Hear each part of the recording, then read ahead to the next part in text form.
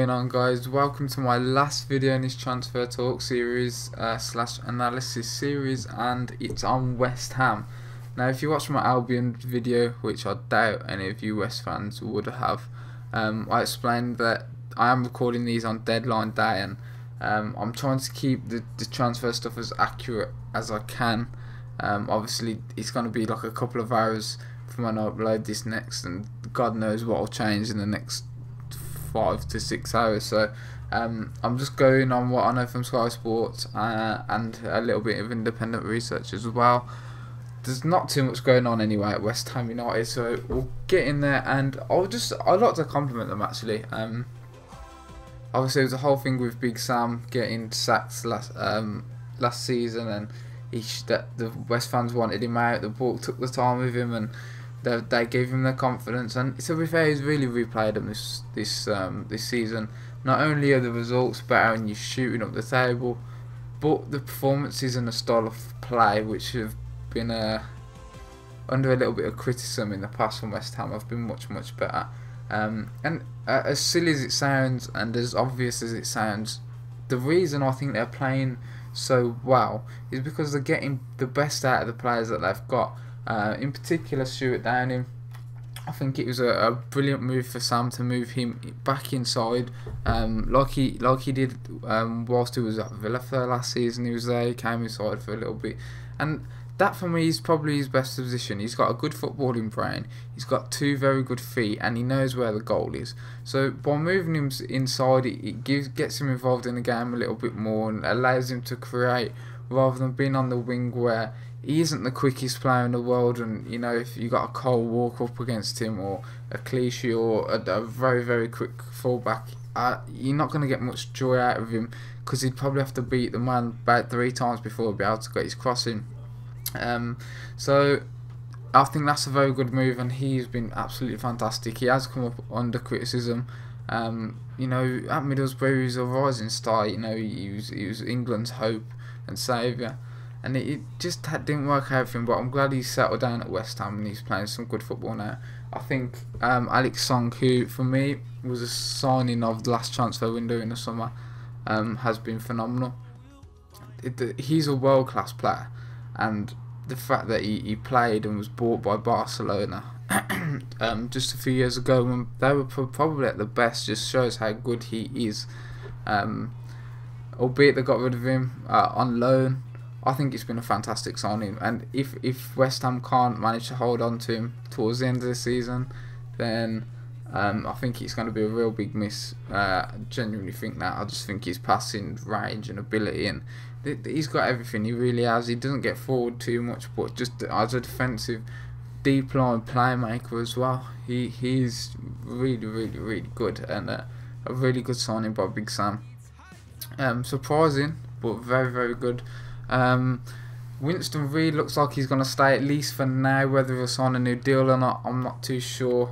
There was big rumours that he was linked with Arsenal, but with them signing the ex-Villarreal should I say, centre-back Paulista, it looks like Winston Reid will at least be saying this transfer window. Hopefully West Ham can get him a contract and get him signed up, similar to the Delph one. It didn't look like he was going to stay in. He was just going to play out his contract and leave at the end of the year. But there is loyalty in football, and I hope Reid repays that, because I know he's had a few injury problems at West Ham as well, and I do think that he should repay them by at least give him another year. But the way football goes and the way agents talk and manipulate things nowadays, it doesn't always work out like that. And one last player, other than the 2 strikers, like I think Saka and Valencia have been fantastic as well, but Aaron Cresswell, I've been really impressed with. He's played game in game out. He's came up and he's really done well at this level. You know, he's not an old lad either. He's okay. He's settled in very well, and I've been impressed with that. The only signing coming in is a centre back. Sylvan Distan, and that's probably just to give it a little bit more cover. You've only got 3 centre backs with Collins, Tompkins and Winston Reid, of course, that are of note and that are Barclays Premier League players. So Distan, He still started a few games for Everton this year, but he's slowing down a little bit, and it's probably just to add numbers for this season if they do sign him. From a distance point of view, I think it would be a silly move, I've got to admit, unless he wants to go and move down to London, and that's something that appeals for him. You know, I think he's got it alright at West Ham. He's getting about the right amount in game time because of them being in Europe and things like that. And he's been there for so long now. He can't be thinking that of keeping his career going too long at 37 years of age. So it'd be a strange move for me if it happened. But he was seen leaving Everton's training ground with a club photographer after all the players had left. But they did also mention he does do some extra conditioning training and things like that. So I really don't know what's going to happen with this stand, but there is interest from West Ham.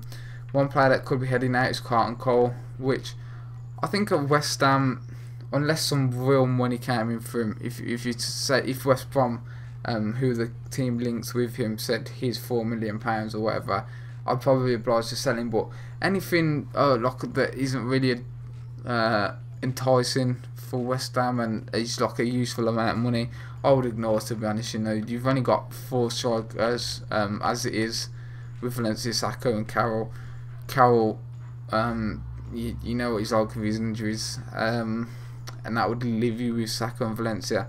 It's a bit late probably to get someone else in, so unless Albion come in with a good offer, a real good offer that could entice Cole away, I'd have to suggest that they leave it, but it still could happen. And Ravel Morrison, I'm really not sure what's going on with this boy. It's just his temperament. He has got fantastic ability, but yeah, strange one for me. So that is it for the transfer series, and I'd just like to thank you all, whoever has watched. Thank you very much for watching.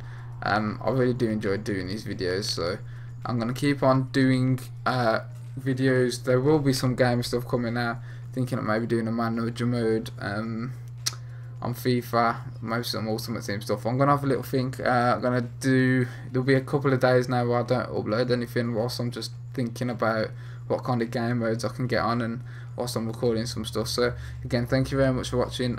If you do enjoy the videos, then please drop them a like, leave them comments, West Ham fans in particular on this one. I want to know what you think, and I'll get back to all of you. So yeah, thank you once again for watching, and I'll be back soon with more gaming content.